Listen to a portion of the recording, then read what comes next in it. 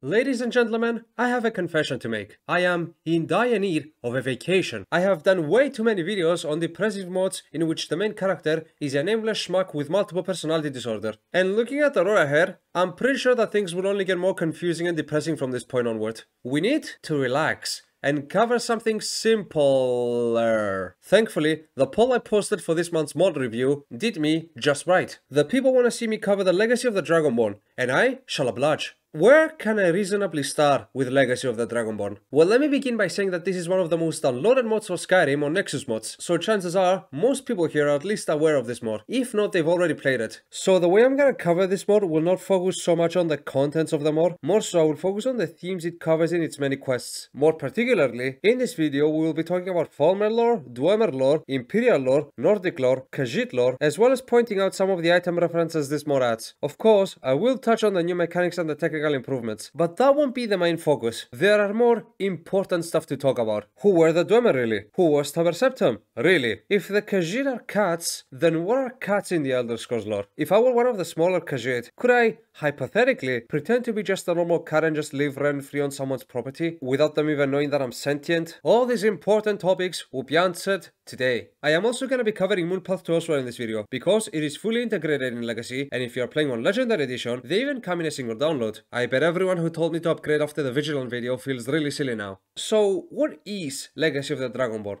Well, to say that it is a quest mod would drastically undersell it. Legacy of the Dragonborn feels more like Vanilla Plus. It adds a lot of new features that focus on exploring and uncovering new artifacts. There is a new system that allows you to excavate and even craft archaeologies. There are new chests that have unique loot in them, new tools that make exploration easier, and even new loot that comes from vanilla chests, such as cards that give you buffs and paintings. All these systems are centered around the new main feature of this mod, the Dragonborn Gallery. The Dragonborn Gallery is amazing. The Dragonborn Gallery is supreme. The Dragonborn Gallery makes my neurons fire. It is a storage space and a museum for every single collectible item in Skyrim, and there are also add-ons that are new sections of the museum for other popular mods. But I am a minimalist. I only want one gallery for one other mod. Can you guess what mod I'm talking about? The more you fill up the museum with artifacts, and the more you play around with the vanilla game, the more activities become available to you. The quality of these activities range anywhere from find shiny thingy and place it in the museum right next to other shiny thingy so you can admire the shiny thingies all together, to full-blown excavation missions that take you to long lost ruins and important places outside of Skyrim. One of the good things about this mod, I think,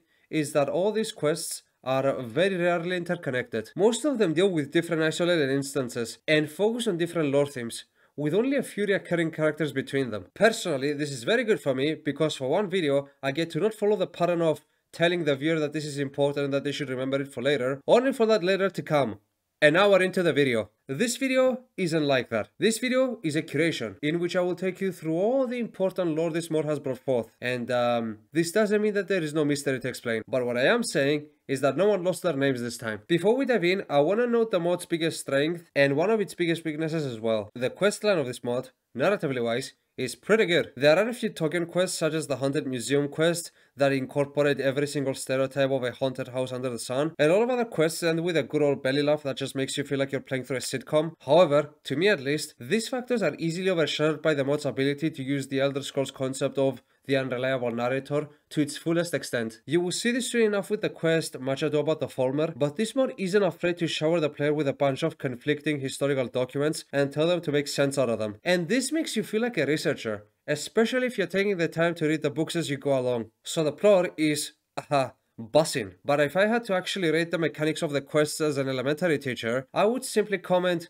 well, they certainly approach the topic with enthusiasm, however, their work leaves much to be desired. There is so much backtracking. This mod lies in the uncanny realm of some things have quest marks indicating that they are needed, and others do not. So you might miss an item only for it to be needed 10 minutes later. And that's not even the worst part. Some quests require specific artifacts to unlock certain areas, but it doesn't tell you the artifacts are needed for the quest until you're well on your way to it. So you will be 2 loading screens and 50 minutes of walking in a dungeon, only to find a slot that requires a ring that you do not have, and backtrack all the way back to get said artifact, only for them to come back, use said artifact to unlock the door, and find another door that requires another artifact. And this can happen for about, 4 times. And before you ask, yes, it is just as annoying as I am making it out to be. There is of course a way to relieve yourself of this issue. Google the quests ahead of starting them and get the artifacts in advance.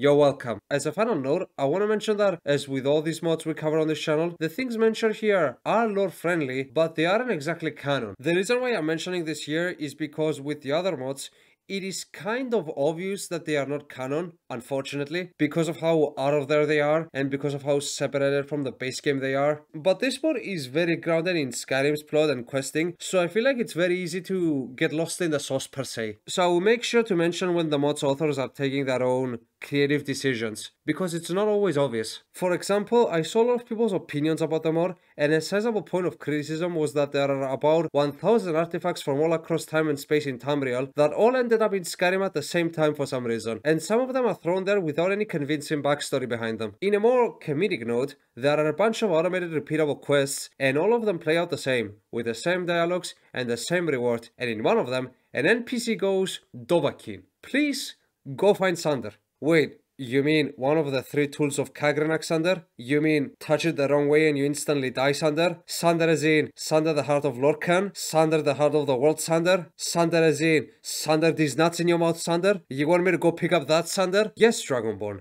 I will give you a fart's worth of gold for it. To that piece of criticism, I can only say this: fair is fair, but to me, headcanon is still the best canon. I simply choose to believe that the intense chimp power of the Dragonborn pulls all these artifacts together. What does chimp have to do with a bunch of artifacts, you may ask? Good question. Let's see, shut up. And with all that out of the way, let us finally talk about the legacy of the Dragonborn.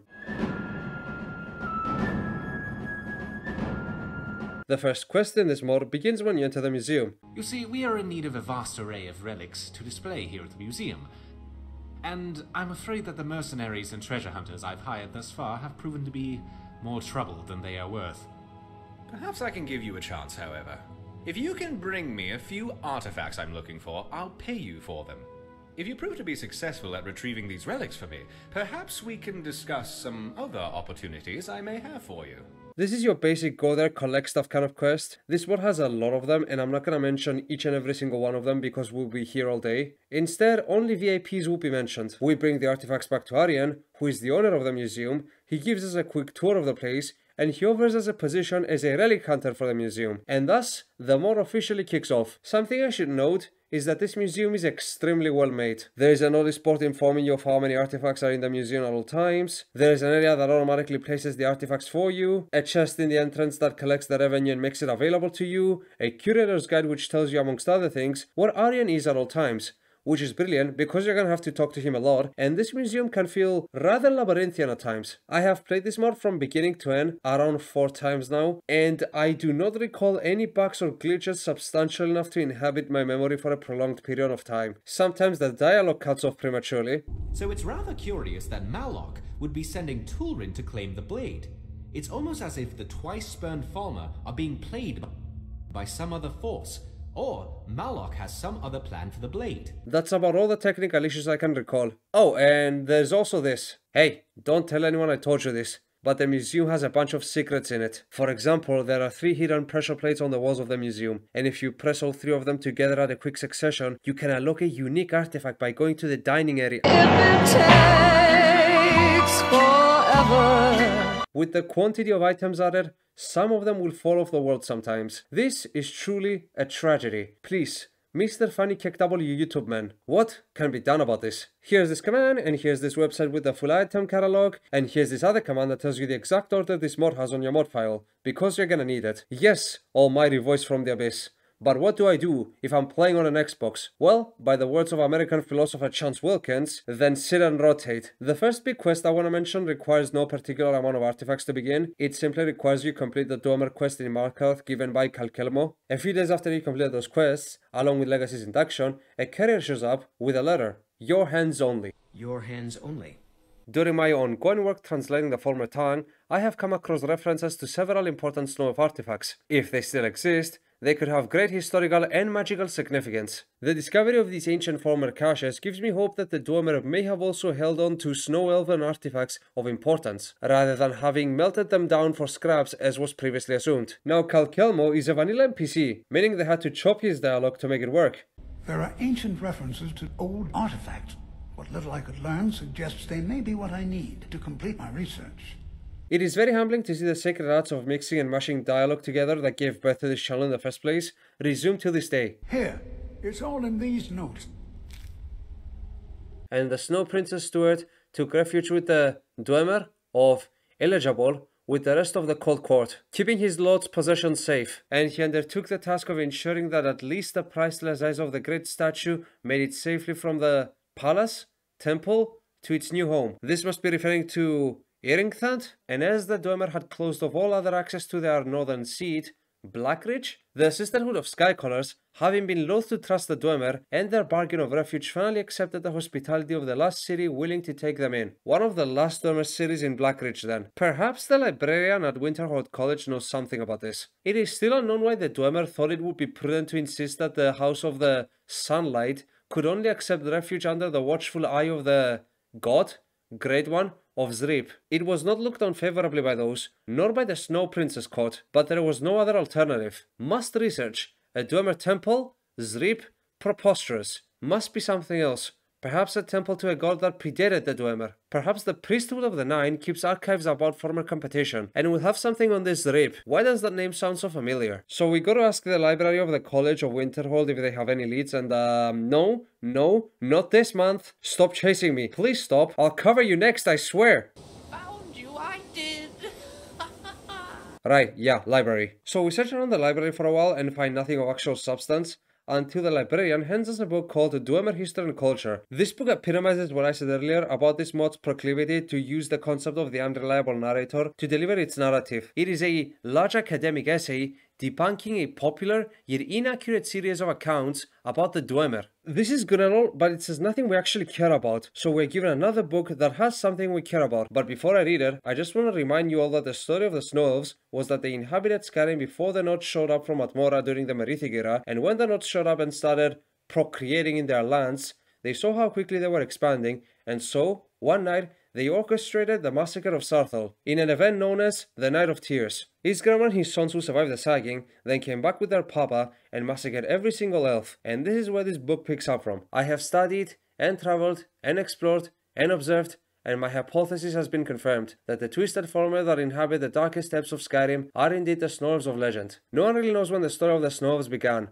but the ancient work of Fall of the Snow Elves, which is the account of the Battle of Moestring, as transcribed by Lochheim, chronicler of chieftain Inglard Wide-Eye, gives a rather vivid account of its ending. According to this eyewitness account, the great former leader known only as the Snow Prince died in glorious battle. The remaining Snow Elves were scattered or slain, and were never heard of again, or so many thought. But when the story of the ancient Snow Elves ends, that of the current day Falmer begins. For when the Snow Elf host was shattered on that fateful day, it did not simply disperse. It descended. The Falmer sought sanctuary in the most unlikely of places, Blackridge, far beneath the surface of Skyrim, in the legendary realm of the Dwemer themselves. Blackridge exists. I have been there, and unlike most of those who have witnessed its terrible glories, I have returned, and I know the truth about the Falmer. After their defeat by the Nords, the dwarves agreed to protect the Falmer, but at a terrible price, for these Dwemer did not trust their Snow Elf guests, and forced them to consume a toxic fungi that once grew deep underground, and as a result, the Snow Elves were rendered blind. Soon, the majestic Snow Elves were rendered powerless. They began as the dwarf servants, and then their slaves. But the Dwemer's treachery was so deep, so complete, that they made the fungi an essential part of the Falmer's diet. This guaranteed the weakness not only of their current Falmer thralls, but their offspring as well. The Snow Elves, for time eternal, would be blind. But as is always the story with slaves and their masters, the Falmer eventually rebelled. Generations after they sought solace amongst the dwarves and experienced bitter betrayal, the Falmer rose up against their oppressors. They overthrew the dwarves and fled even further down, into Blackridge's deepest, most hidden reaches. For decade upon decade, the two sides waged a bitter conflict, a fully fledged and bloody War of the Crag that reached deep below Skyrim's surface, completely unbeknownst to the Nords above. A war whose battles and heroes must forever remain lost to our knowledge. Until one day, the war ended. For on that day, the Falmer went to meet their Dwemer foes in battle, only to find out that their entire race had vanished. Finally free from the threat of their Dwemer overlords, the Falmer were able to spread freely throughout Blackridge, but years of fighting the dwarves had left them bloodthirsty and brutal. And so the legends began, of small, blind, goblin-like creatures who would rise from the cracks of the earth in the dead of night, to slaughter cattle, attack lonely travelers, and steal sleeping babies from their cribs. In recent years, however, the sightings of these creatures have become more and more frequent, their raids more organized, and their attacks more brutal. In fact, One might even come to the conclusion that the Falmer are ready to change once again. Could it be true? Are the snow elves of the past ready to reclaim their long-forgotten glory? Are they ready to surge to the surface and make war upon the Light Dwellers? If that happens, if the Falmer are indeed planning to reconquer Skyrim, I fear a horror neither man nor gods could possibly stand against. And that is foreshadowing. Everything we talked about so far is still pretty good and canon and all, but the third book, which we can find in the ruins of Zuft, gives an entirely new perspective to the story, from a different angle. The Order of the Sky Sisters, as the Snow Elves called them, waited until the human hordes were almost upon them before finally taking refuge in the last remaining Dwemer city to offer them hospitality. It is said that the Sky Sisters were more suspicious of the Dwemer and their intentions than the other Snow Elf houses, and therefore held back initially. Eventually, faced with the inevitability of the coming onslaught, they had no choice but to accept the terrible bargain and take refuge in the depths of Alfant. It is said by some scholars that the Sky Sisters were the first group of Snow Elves to be fed the poisonous algae, and therefore discover the Dwemer's true intent, the enslavement of their entire race. There are references in Dwemer text in this wing of Alfan being sealed shut after an incident there, although no scholar to my knowledge has ever discovered further explanation of what occurred there. So, what was that incident? Well, I will tell you that when we get there. Alfan itself is a settlement long sealed in ice, and inside it we can find a ghostly visage of a snow elf guiding us through the place. Come with me. We can also find wisps roaming the place, speaking a garbled tongue. We may never find out what they are talking about, as that tongue has been long lost to time and oh my god, they're just talking backwards. Some must kill. That some you must die. Must kill, you must die. So we get the artifacts from this place, as well as a key for the third ruin. Oh, and by the way, we're supposed to go through 3 of these ruins. Something else I want to note is that whenever you take an artifact and then try to leave these ruins, a snow elf shade attacks you. And even the ghostly visage that guided us through these dungeons eventually transforms in one of those shades at the end. But it clearly doesn't wish to do so. So what's happening here? This is never explicitly stated anywhere, to my knowledge at least, but the ghostly visage, the wisps, and the snow elf shades are all that remains of the Sky Sisters. It seems that after they became aware of their own fate, they decided to go down in their own terms, and they cursed these Dwemer ruins to protect their sacred artifacts and to forever haunt their Dwemer oppressors. And in a tragic twist of fate, they became just like the rest of their blinded kin, rotten with a mind of savagery and violence. To find out where the second temple is, we need to go to the temple in Solitude and read a book which mentions a god of the Dwemer known as Rip. Now, again, this plays into the unreliable narrator theme. This statement is completely nonsensical. Not only did the Dwemer believe in no gods, but they were also full-on redditors who hated the concept of divinity and sought to raise themselves as gods. So then, who is this Rip and why is she texting you? Well, at the back of the book, we find a letter which reads, "A Dwemer god? What kind of research went into making this ridiculous series? Kind reader, let me direct you to the legacy of the Dwemer Paragons. There you will discover the truth of who Zip really was, Kalkelmo, Dwemer scholar." So we ask Kalkelmo about this, and he directs us to yet another book. Zrip earned the title of Paragon by being the primary inventor of the science behind the creation of the automatons. He was the researcher who first discovered the way to breathe life into the constructs that changed Dwemer society forever. This breakthrough led to the bulk of the Dwemer people leading lives of relative leisure. They were able to focus on other pursuits, such as the continued advancement of Dwemer engineering. My research indicates that Zrip's university was most likely located in northern Skyrim, possibly underneath the very mountain where a monument to hers, godhood can be found. In the Temple of Zrip, we can find the ghostly visage that guides us again, and some more artifacts. The last dungeon is also the most inconsequential. It just requires materials from the other 2 dungeons to be fully accessed, and in it, the ghostly visage from earlier switches back and forth between attacking us and not attacking us. Again, we pick up some more relics, report our findings to Kalkelmo, and after a while, he donates the relics we found to the museum.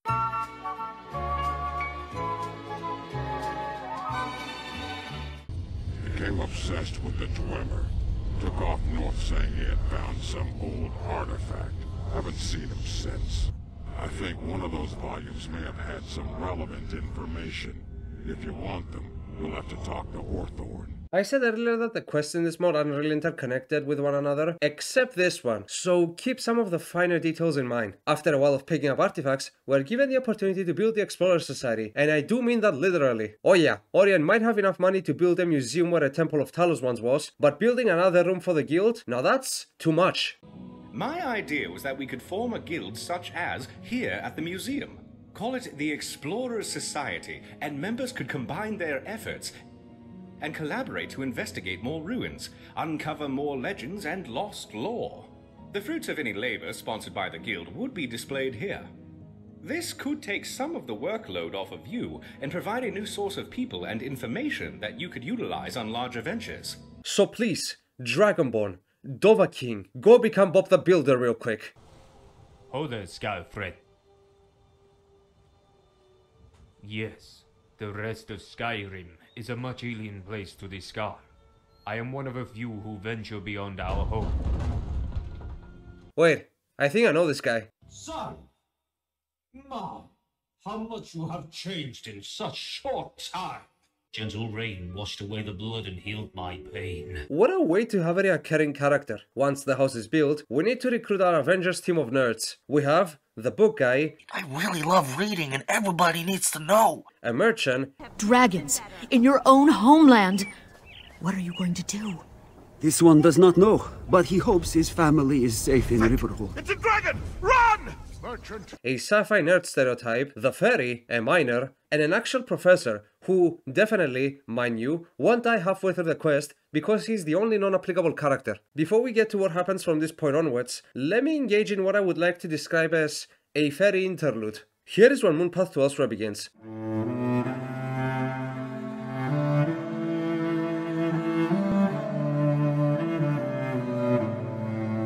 Moonpath to Elsweyr isn't exactly a huge DLC-sized mod like the others we've covered on this channel. It's a simple mod with a few simple quests, a simple structure, and a few new places. At the very least, it's a nice change of scenery from tundras and snowy mountains to deserts and jungles. So to begin the mod, we need to go outside Fall Creek where we can find a Khajiit caravan member called Varina. And wait, what the hell are they talking about over there?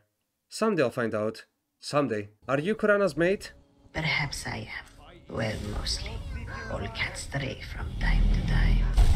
Excuse me, do you mind? As you can tell, recording this mod did not go so well. It also doesn't lend itself well to my usual style of covering quest mods, so instead of going through the usual motions, I'm gonna go through a lot of Khajiit lore, and then I will explain the plot of Moonpath to Elsweyr, and how that plot ultimately concluded. I feel like this is way preferable to me rather than the alternative, which would be to let a lot of Khajiit dialogue play out, and then having to pause every 2 seconds to explain said dialogue, especially because this dialogue doesn't have anything to deep dive on or any deeper mystery. This mod is just a little window in what is happening to another corner of Tamriel at the same time as Skyrim. The story of the Khajiit is just as simple, basic, and straightforward as the rest of the Elder Scrolls lore, which is to say that there are multiple different interpretations for the origins of the Khajiit. One account says that they existed in Tamriel long before men and Mer got there. Other sources claim that they came from All-Encompassing, yet as they arrived in the land that would come to be known as Elsweyr, they were reshaped by Azura to what they are today. I should note 2 things here. It is completely possible that they left All-Encompassing, settled in Elsweyr, became the Khajiit, and then the elves that came after them saw them and thought to themselves,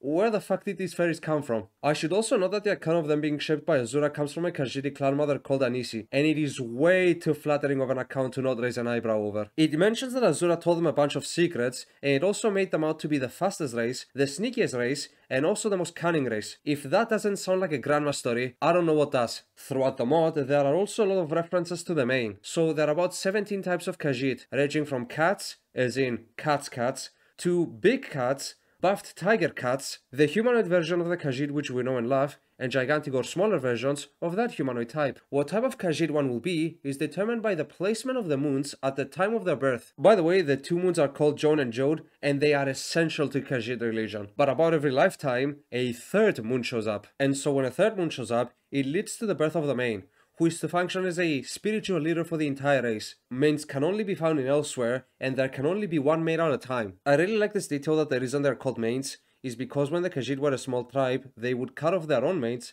and offer them to her as a symbol of respect and reverence. And the maid would never cut hers. Then as their population grew, this practice became increasingly more infeasible.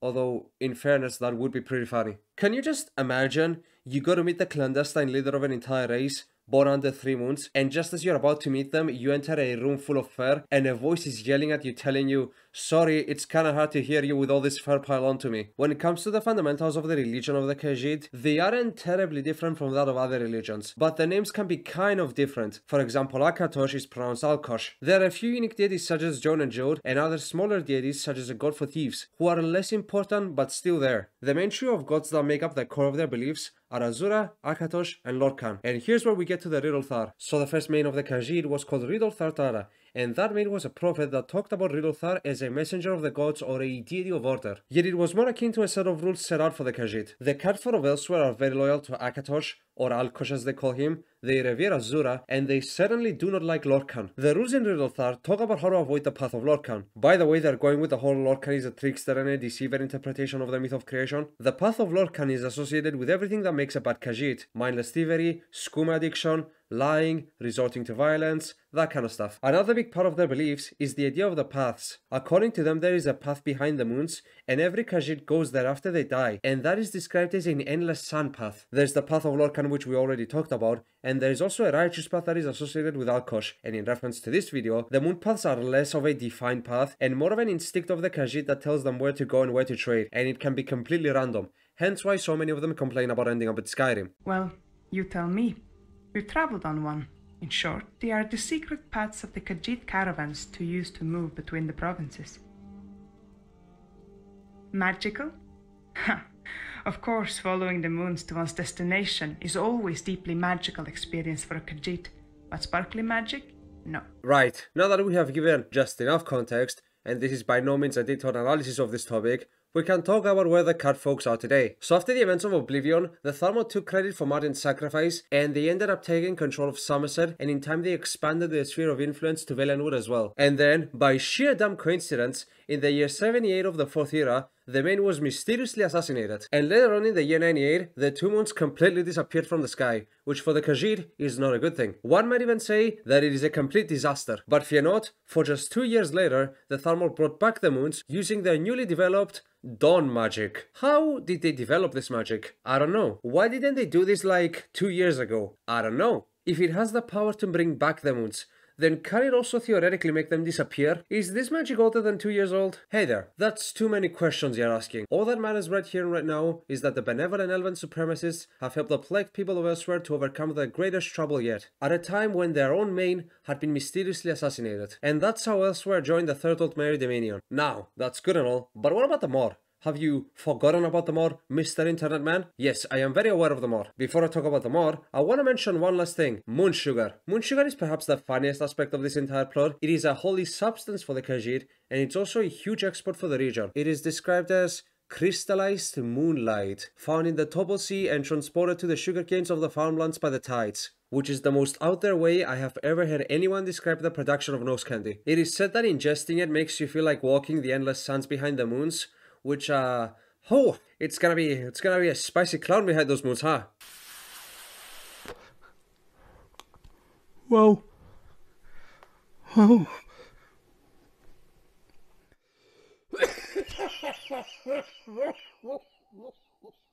Originally, the substance was banned under the Empire, but the Altmeri Dominion decided to legalize it again, with mixed results. The mod portrays the picture that not all Khajiit bought the story I just mentioned about mysteriously assassinated mains and conveniently respawning and despawning moons, and so a group of rebels began opposing the Thalmor rule in Elsweyr, and for those rebels in the Topple Sea, moon sugar became a valuable export. In the Moonpath to Elsweyr, we're tasked with assisting these rebels by hunting down a Thalmor justiciary and riding from location to location on an airship. It was cool, but it was also not worth narrating over for half an hour just to say that we killed the justiciar, found an unmapped small island, and decided to turn it into a new base of operations while also retrieving the staff of Indaris.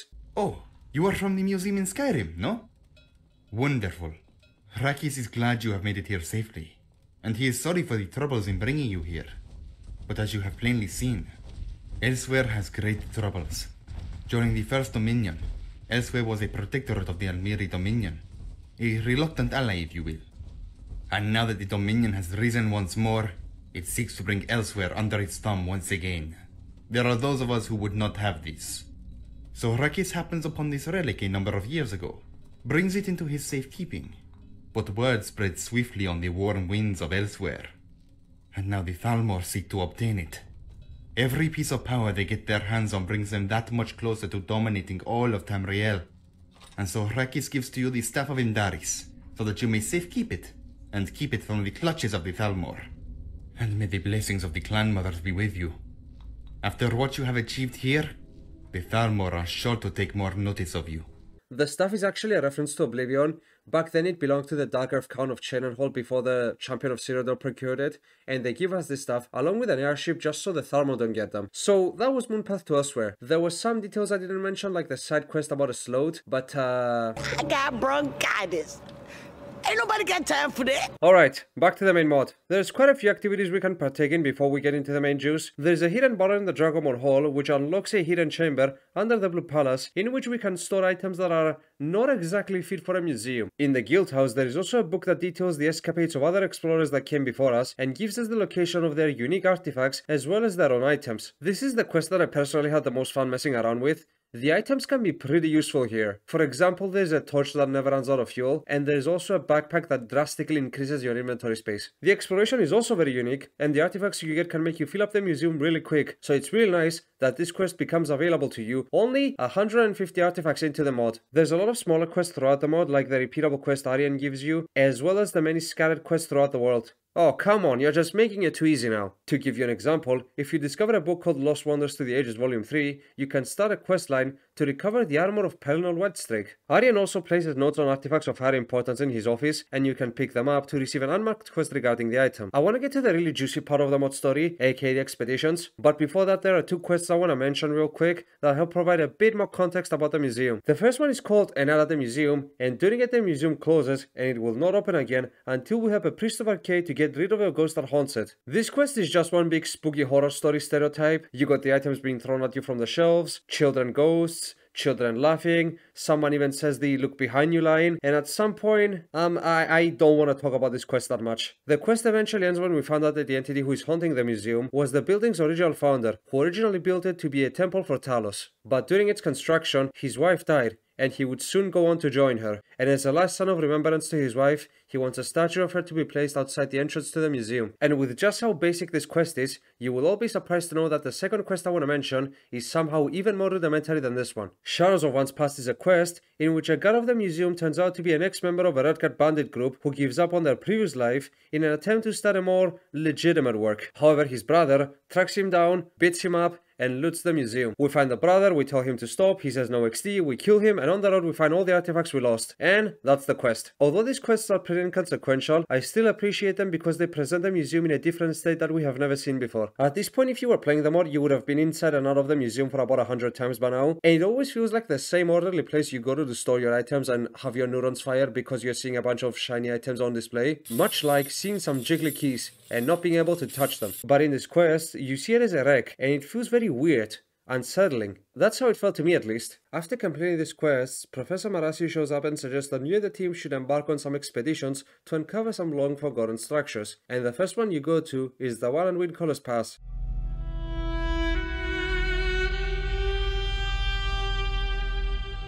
Something to be noted about these expeditions, with the exception of the last one, there is barely anything new to them. They just act as world-building devices. If your memory of Skyrim's vanilla quest is hazy, then allow me to remind you that Jürgen Windcaller was the founder of the Order of the Greybeards. Arngir has this to say about him.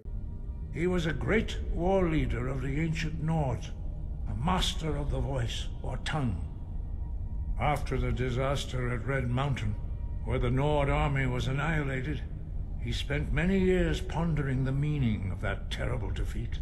He finally came to realize that the gods had punished the Nords for their arrogant and blasphemous misuse of the voice.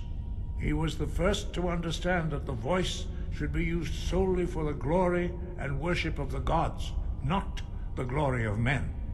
Jürgen Windcaller's mastery of the voice eventually overcame all opposition, and the way of the voice was born. This expedition is very straightforward. Dig up the temple he made as an offering to Ice and Time, and kill the 2 dragons he tasked to guard the place and guard his own artifacts after he gave up on killing people with the voice. And that's it. The second expedition takes place in the Dwemer ruins of Urgund. This expedition is my favorite one gameplay wise, but story wise, it doesn't have much. It's an endearing story about the Dwemer leader and architect called Garagas making a tomb for his own daughter right under his own tower. The tower itself is full of artifacts, gold, rare books, and blueprints which you can use to create a planetarium for the museum. What makes this expedition stand out for me are the puzzles. Sure, it can be annoying when you hit the same dead end for the 20th time, but you're playing Skyrim. You can just throw a random item at the beginning to mark where you have already been. This has been said a lot, but I feel the need to say it again. Why is there golden coins of the current Imperial Dynasty in a tomb that predates the Empire? Overall, I'd say pretty good expedition. Now the third and final expedition is also the biggest one and the one with the most actual plot, other than, you know, mindless grave robbing. About 10 days after we complete the second expedition, we get a message on screen which reads, "A strange feeling just rushed through my head and my vision was momentarily blurred. I started hearing some strange chimes and would think these were all in my head, but the sound of those chimes is coming from a specific direction, as if leading me towards something." When we follow the direction, we find the ghostly visage from the much about the former quest, and this time it guides us to another forgotten Falmer ruin. Excited about the prospect of a new discovery, we bring this news to the society, and the third expedition officially begins. A few things to note about this expedition: it is the largest one and the most comprehensive one, but it is also the worst one gameplay wise. Here is how this expedition plays out. You go to the cave, you find a locked door which you cannot pick the lock of, and Orion then goes, "Ah yes, I recognize the shape of this keyhole. The keyhole matches perfectly with the legendary artifact known as Kagranak's left testicle. I have spent many years of my life searching for that artifact." Dragonborn. Have I ever told you the story behind Kagranak's left testicle? You see, Kagranak used to spend a lot of time playing around with pressurized steam and screws, and one day, as he was mending to his machines, one of those screws loosened up due to the steam, which propelled it forward like a rocker, and landed on his, well, you know where. To replace his great loss, he invented a new mechanical testicle, and when the entire race of Doomer disappeared, it alone was left behind. Legend has it, Dovahkiin, that it remained there, in the Red Mountain, for centuries, until it was retrieved by none other than Dagoth Heir, who kept it in his pocket for good luck. When he too despawned, the mighty artifact was rediscovered by a Dark Elf Dwemer restorationist organization, which came to be called the Order of the Righteous Testicle, but the Order fell into inner conflict and disarray after the eruption of the Red Mountain. It is said that an apostate of the Order stole the mighty artifact and then fled to Skyrim, where he eventually threw it inside the old Legilen Alta and was then eaten by crawfish. Dovahkiin, Dragonborn. You need to get out of this cave, go through 3 loading screens along the way, and go to Legilen Alta and start killing the fishes there, until you find this most important piece of Tamrielic history. We will sit here pretty and wait for you. Then, once you do all that and open the door, there is another door, like 2 minutes later. Ah yes, Dovahkiin. The slot in this door matches perfectly with yet another artifact that I have been researching by sheer another coincidence. Tell me, almighty Dragonborn, have I ever told you the tale behind Pelanol's foreskin? It is said that when the Ayleid princess cut him into pieces after he defeated Umeriel the Unfeathered, they took the foreskin to an undisclosed location where they proceeded to... This goes on for about 4 doors. On God, just Google the expedition and bring everything in advance. This ain't worth the time or effort. Early in the expedition, we find a Falmer tome written in the Falmer tongue, and we're then ambushed by a Falmer named Durin Deathweaver. While trying to leave the cave, we stumble and fall and pass out for about a week, and when we wake up, we learn that everyone survived except Marasi. Oh no! Anyway... We then gain access to the translated version of the Falmer tome we found inside the cave. The great heresy of Yere shall forever entomb the great evil of our folly. Only by the tone of his voice shall the chamber open, though through Malok the tool of our revenge shall be freed, and the world above shall burn, and the Falmer will feel the light of day once more. A great Deathweaver will come. He shall be given voice amongst the silent, be given sight amongst the blind, and he shall lead us to our destiny. So now we know that the Falmer have made contact with Malakath to gain more power. Malakath, for those of you that don't know, is the god of the fallen, shamed, exiled, and dishonored. Or more specifically, the god of the orcs. Malakath has always been an interesting case of a Daedra, mainly because he wasn't originally a Daedra. He was, however, the most powerful Aedra, second only to Akatosh, and he was once very celebrated even amongst the elves. What happened was that during the Dawn Era, a cult began sprouting in the Somerset Isles, and its leader was an elf by the name of Veloth. Veloth preached that he was receiving messages from Trinamag to go inhabit the land that would come to be known as Morrowind, but the visions were actually coming from Boethia. So the real Trinamag challenged Boethia to a duel and tried to warn the elves not to go to Morrowind, knowing that it would be a dangerous journey and that the land they would go to inhabit would be a dangerous one. From here there are 2 different retellings of the duel. One goes that Trinamag was about to kill Boethia when Mafala stabbed him in the back and cursed him to be reborn as the Daedra known as Malakath. The other one goes that Boethia not only won decisively, but she also ate Trinamag and then relieved herself of him as Malakath. Yep, that sounds like something a Daedra would come up with. And now the mod makes the case that the Falmer sought to gain power from this Daedra to help them rebel against the world above. And how did they plan to get that power? Well, Mafala and Boethia weren't exactly the only Daedra that screwed with Malakath. One day, Sheogorath tricked Malakath and gave him the Plate of Treachery, which has the power to turn the wielder mad and kill everyone around them due to the madness, and it is during this madness that Malakath killed his own son, and the Falmer seek this blade so they can give it to the people of the overworld to stir up chaos so they can invade. We follow them around to where the blade is, complete an interesting puzzle, and then open the door to the blade, and then this Deathweaver character shows up and says, "Aha, this was all part of my master plan all along. You shall all die now. Twirl mustache, twirl mustache." So we kill him, pack our bags, and then go back to the museum, having completed the last expedition. But fear not, for the best always comes last. The last sizable quest of the Legacy of the Dragonborn I want to talk about is Shattered Legacy.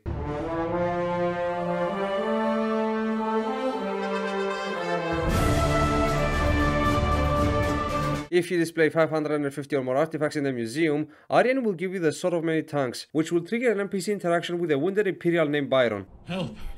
Help me! Please, take this. You must keep it safe. Away from... Never shortcut through. We are then attacked by members of the Morang Tong. The letter on him reads, "The hope of the Empire and that of Mundus itself lies in part in your hands now, good Byron. I fear that, even now, our enemies prime their machinations against us, reforming the Chimela the bodies of the utmost importance if the rumors are true. Guard these shards well, and may Akatosh protect you. Guardian Thoros." We go to Orion to hear his comments about this shard, and this is what he has to say. Yes? Interesting.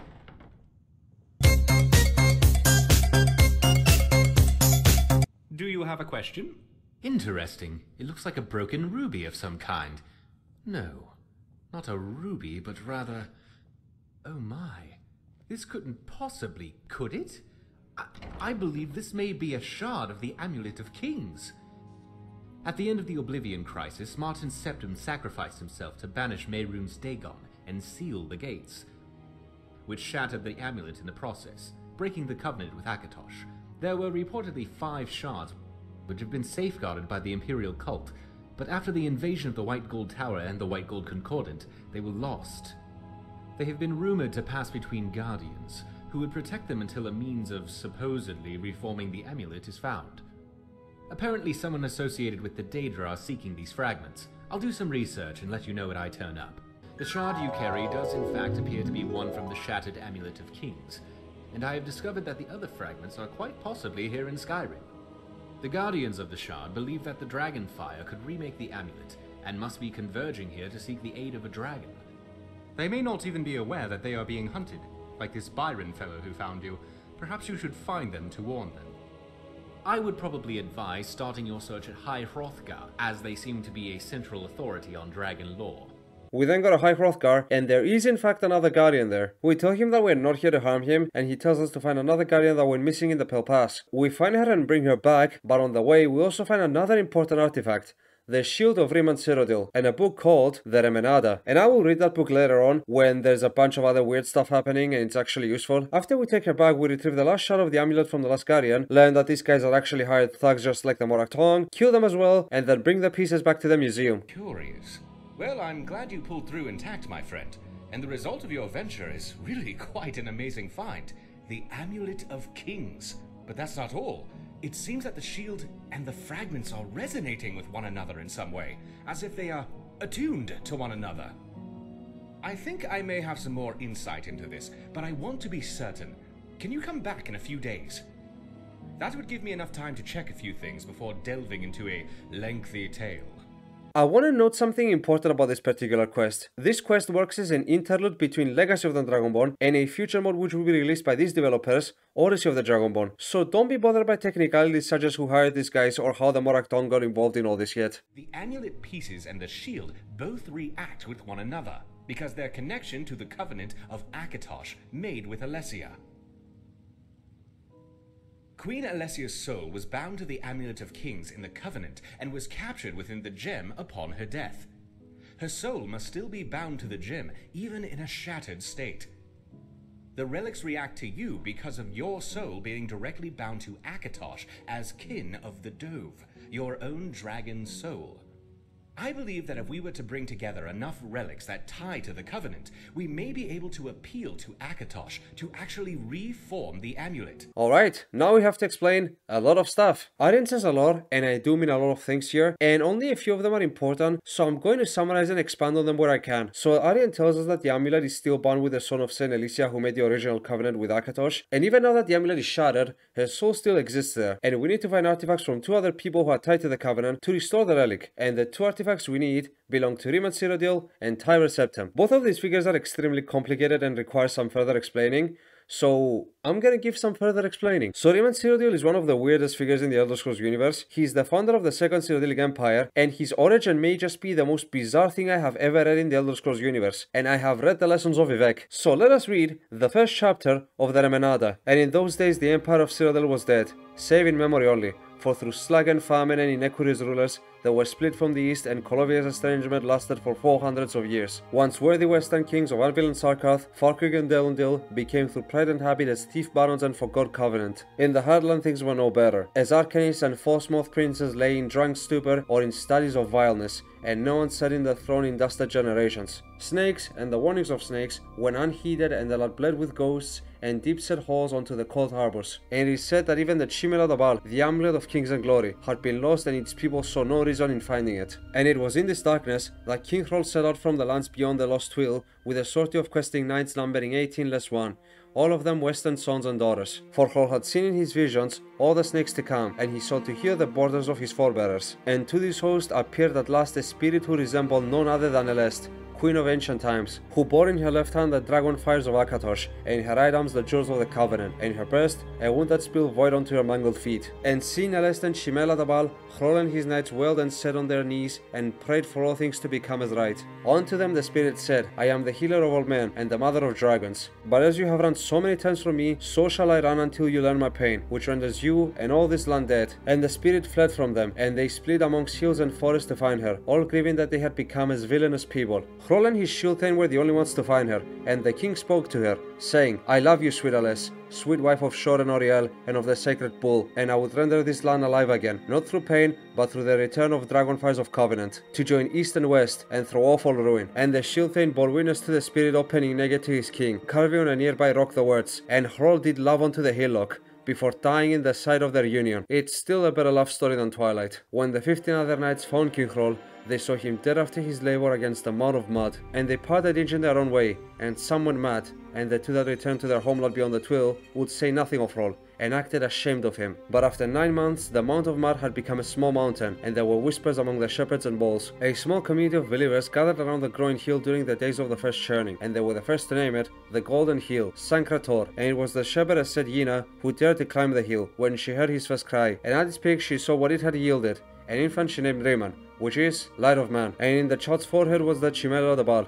alive with the dragonfires of Yor and divine promise. And none dared obstruct said Yina when she climbed the steps of the White Gold Tower and placed the baby Riemann on his throne, where he spoke as an adult, saying, I am Cyrodiil come. Make of this story what you will, for it has already burned a hole in my brain and soul. It would be so funny if this was just the Elder Scrolls version of North Korean propaganda. You know how the North Koreans say that the Kims were born under a double rainbow, that they invented cheeseburgers? Well, that's the kind of vibes I'm getting from this story. So we have Riemann's shield, but we also need to talk about Tiber Septim. Now, Tiber Septim is the most important character in the Elder Scrolls universe, and he's also severely complicated. First of all, no one knows what race he is. He's described and named as a Breton, Imperial, or Nord. There are 2 different accounts of his life, in one of whom he's described as a noble and powerful Nord with the power of the Thum, and in the year 854 of the Second Era, he conquered the Imperial city, but due to an assassination attempt on his life, his throat was slit, and he could no longer shout. He then conquered all the realms of men, and eventually forced the Tribunal of Morrowind to join the Empire, and Vivek even gave him the Numidium. He then power-set Numidium with his own soul, and with it he conquered Valenwood and the Somerset Isles. In the other report, he is described as a Breton from Alkira named Hjolti. According to it, he was an excellent tactician and a brilliant leader, but he had no concept of the Thum. Then one day, as he was sieging a well-fortified settlement called Hroltan,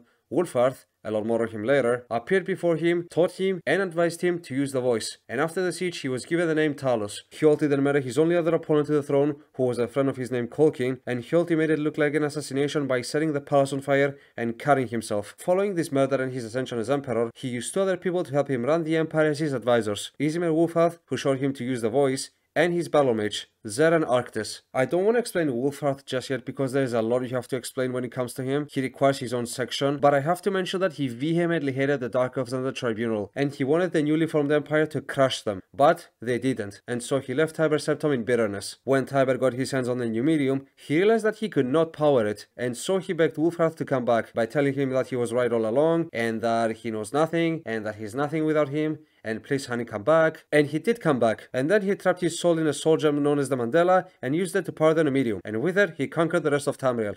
The end. Some say that he actually trapped his battle mage Zurus Actis in there, and other sources say that actually both souls are trapped in there through a kind of weird merge.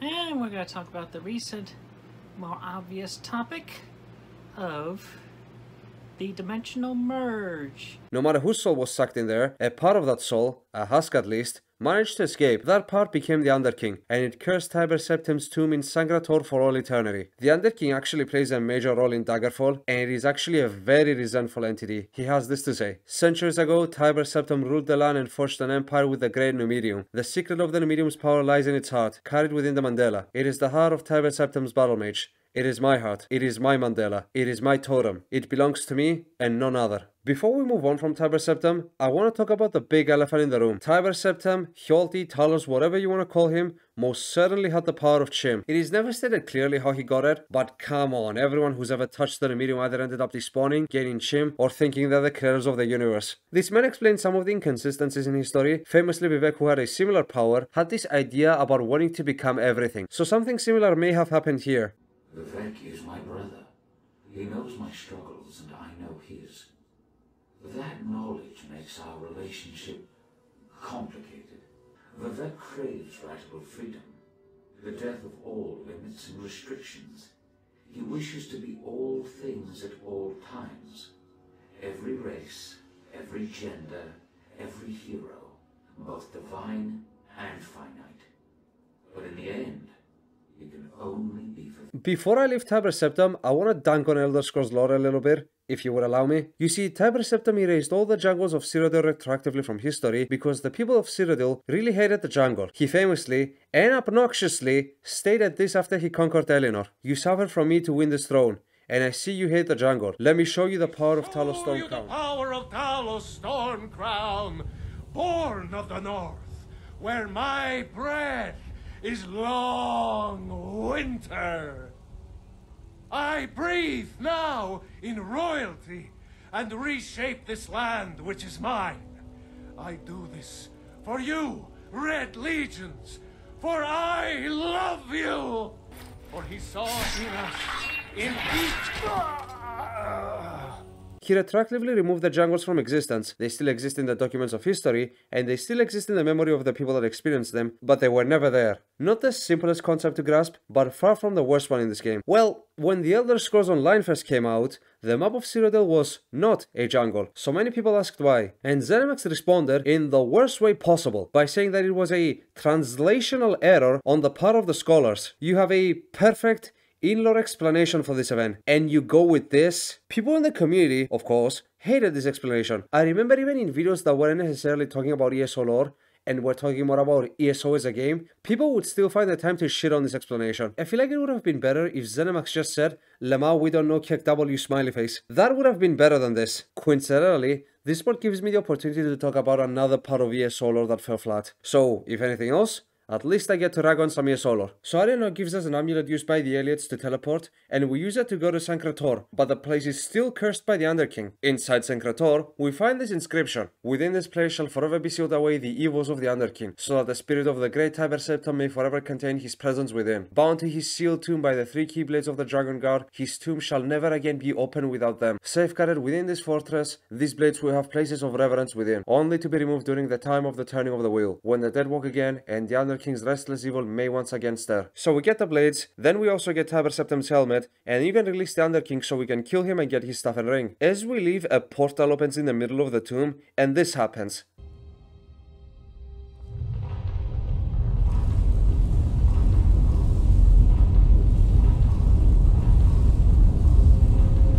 The wayward son returns home.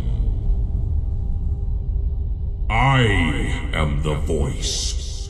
I am the Eye. I am the breath which makes Akatosh's will known. And you are his child, Dovahkiin. You are the gatherer of the symbols of those who came before you, brought here to beseech his lordship to do thine bidding. Humility you may have, yet the full offering you do not. The blood of the mother you have in full, yet the breath of the father you have yet to fully obtain. Go forth and make whole the symbols of the offering, so that the heart too may once again be made whole. So we then go back to Aryan with this information, and he has this to say. Blood of the mother you have in full, yet breath of the father you have yet to fully obtain. Curious. Quite vexing. Well, the blood of the mother must pertain to Elsweyr, Raymond, and Tiberius Septim, so if those are the symbols in full he spoke of, then that means there would be 3 more symbols under the breath of the father. This is quite interesting. Well, yet to fully obtain would imply that some of the items you brought along must be symbols of shore. He proceeds to say a lot in a very confusing manner, and it doesn't help that this is the part that the mod starts giving its own twist on the lore, so I'm gonna have to elaborate on my own special way again. So the whole thing about Breath of the Mother obviously refers to Alicia and her pact with Akatosh, and that pact is symbolized by her artifact, Tiber's artifact, and the artifact of Riemann. Yet the mod also makes the claim that the Amulet of Kings was made using both the blood of Lorkhan and Akatosh. Now, there are 2 different theories about the origins of the amulet. One is that Akatosh made it directly using his own blood and then gave it to Alicia, and the other one is that when Trinmac ripped Lorkhan's heart out and Akatosh tied it to his bow and threw it at the Red Mountain, a droplet of his blood fell in a well of Magicka, and in time it created the stone on the amulet, aka the amulet is actually the blood of Lorkhan. I cannot for the life of me accept that it's the blood of both. I can accept that it was actually Shor, aka Lorkhan, who made the covenant because he hated the elves, and it also makes sense because Morakhaus is the son of Kain and Shor, according to a Nordic retelling at least, but I cannot for the life of me accept that the 2 beings who hate each other the most are both equally represented in this amulet. Also, Lorkhan is supposed to be either dead or missing by this point. I doubt Bro can exist without a heart. So, the Herald is implying that there are representations of 6 individuals who could make the amulet whole again. 3 of these represent Akatosh, Elsweyr, Raymond, and Tiberius Septim. The other 3 represent what I assume is Shor. Zurin Arctis, Wolfarth, and if I am correct, Morahaus. Morahaus was, or still is, a demigod who was the husband of Elsweyr.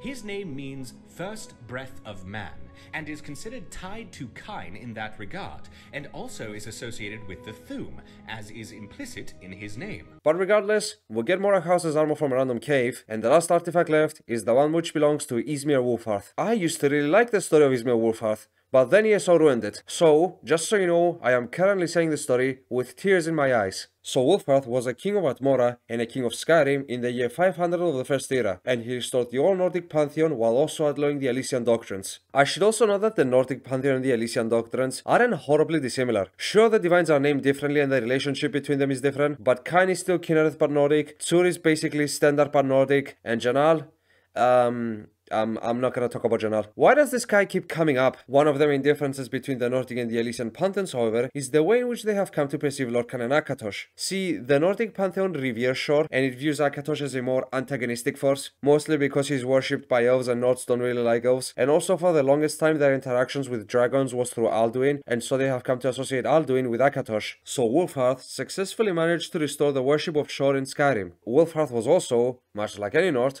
fond of fighting against elves and orcs. There is a deity in the Nordic pantheon called Arkay who symbolizes death and decay, and Wolfarth used to fight with this deity very frequently, and in one of those battles, Arkay summoned the ghost of Alduin. I don't know what that is, so here's a transparent image of Alduin. Anyway, this ghost turned the entire population of Skyrim into children, and Wolfarth pleaded with Shor to save them, and Shor did save them by teaching Wolfarth a new shout, which he used to age people back to their original age, but in the process of doing so, he aged himself as well. and then he died. Now, before we get going with the story, I want to take a step back and mention something. This entire story comes from the book 5 Songs of King Wolfhath, and if you can tell by the title, these books aren't exactly historical documents, and this entire plot makes sense only if you suspend all possible disbelief you have. For starters, Orc-K is a weird perversion of Malakath and Ark-K, mainly Malakath though.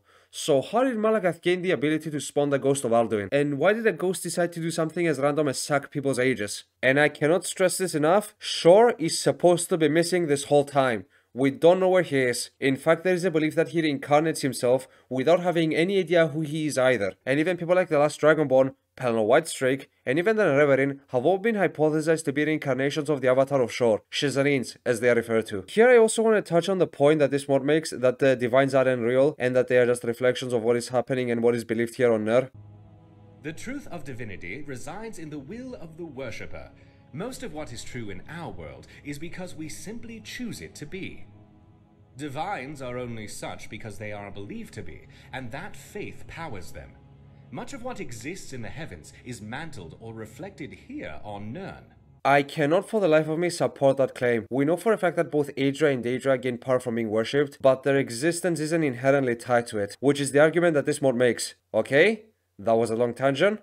Now let's get back to Wolfhath. So now we have to talk about his resurrections. Prior to the Battle of the Red Mountain, the Chimera and the Dwemer were stuck in a bit of conflict. Sensing this unrest, the Devil of Dagothr, again I have no idea what this looks like, so here's this transparent image of Dagothr, appeared before the Nords and told them that they could use this conflict to invade and reclaim the heart of their fallen god. So the Nords used the shout to recall Wolfhath to lead them. Yet the combined force of the Dwemer and the Chimera was too much for them, and Wolfhath was blasted into pieces by Vivek. It is said that Vivek blasted him to dust, hence why he ended the title of Ash King, as after the battle and his defeat by Vivek, he became as a storm cloud of ash, and when he figured out what the tribunal was doing to the heart of his god, he became enraged at them. Enter why he left Tiber Septim's side when he refused to attack Morrowind. Now this is where we get to the part that I think he is so messed up. During the Interregnum, he was reawakened to assist the Nords and the Elves to fight against the second Akavir invasion. Some sources claim that it was even Almalexia who woke him up. This makes, as we already established, no sense. Why would he listen to Almalexia? He hates her. Some other sources claim that it was actually the High King of Skyrim that summoned them. Again, why wouldn't he just slap him and tell him, I don't respond to people that align themselves with the elves that turn me to dust and use the heart of my god to their own gains? I just feel like it's all over the place. But yet, I digress. After the battle, he went to Sovngarde to sleep for a long while, and he only came back when the Greybeards told of a prophecy that a new emperor would show up and defeat the elves. So giddy with excitement, he showed up to High Hrothgar, where he was told that it was not him. But they also told him that he should be careful, as someone might just betray him. Anyway, he shows up to the real emperor, forgets everything the Greybeards told him about betrayal, gets betrayed, and then his soul gets merged with Xeranactus in the Mandala, and we already know the rest from here. But as with Xeranactus, a part of himself isn't fully within the Mandala, and we find that part and kill it. Don't worry, this guy respawns more frequently than the player character, and then bring the pieces back to the Herald. And this is what he has to say. The blood of the mother and the breath of the father, bore by the one who is bound to both. You have brought forth symbols of the seven, and as such, the fragments of the Kinel Adabal shall be reforged. Though the covenant of Akatar shall never again be made, the stone shall once again serve to reinforce the world by bringing breath and blood to the White Gold Tower once more.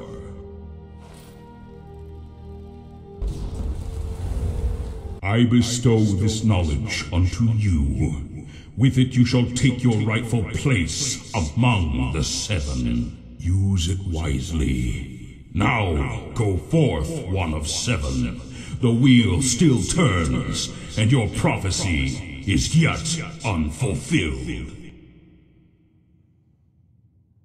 Some thoughts about what he just said. As I said, this quest is an interlude between Legacy of the Dragonborn and Odyssey of the Dragonborn, so this whole thing about wheel still turning and the first of the seven isn't important right now. And with that, the mod ends. For now at least. See you all in 2 years when Odyssey comes out. Overall, yeah, it's a good mod. Some people go to the beach for a summer vacation. Others go hiking.